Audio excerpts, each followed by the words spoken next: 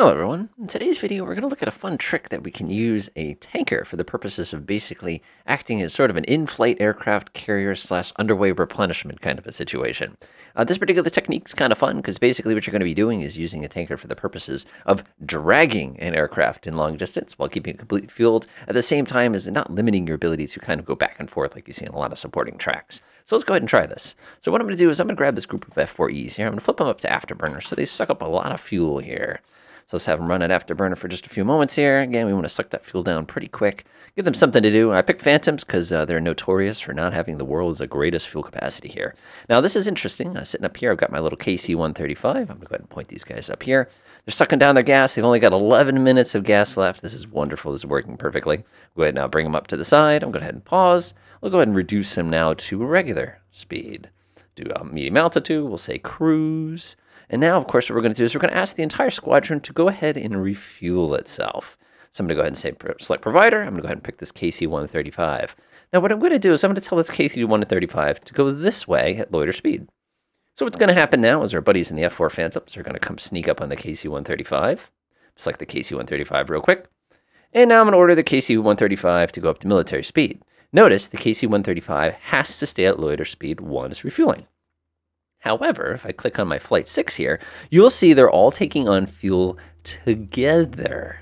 So what's happening, in effect, is this KC-135 is basically filling all the aircraft in the entire squadron up together and basically acting as the world's largest external fuel tank.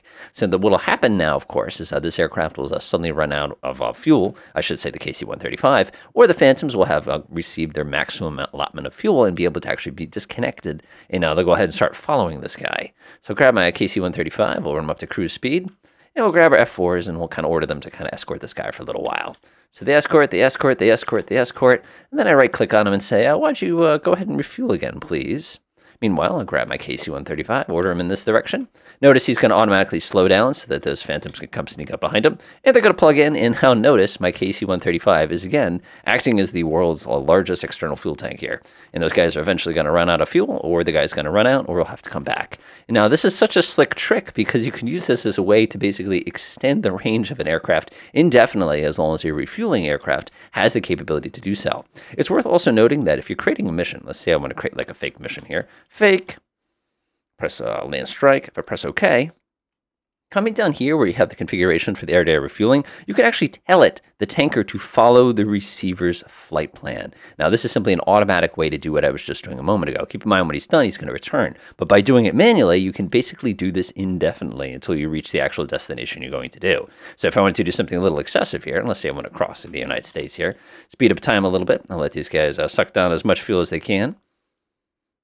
Now, this is the longest range F4 Phantom flight ever. Okay, it's looking pretty bad. It's looking pretty bad. Let's go ahead and right-click on them, refuel if possible. Select tanker automatically. They're automatically going to see that buddy over there. He's going to start slowing down. Ooh, he's supposed to be slowing down. Let me go ahead and refuel manually here. That way he auto-slows down. There we go.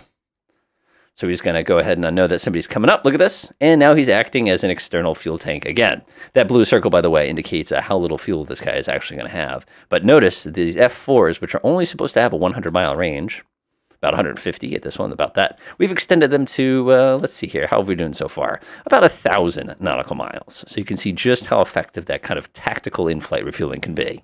Enjoy.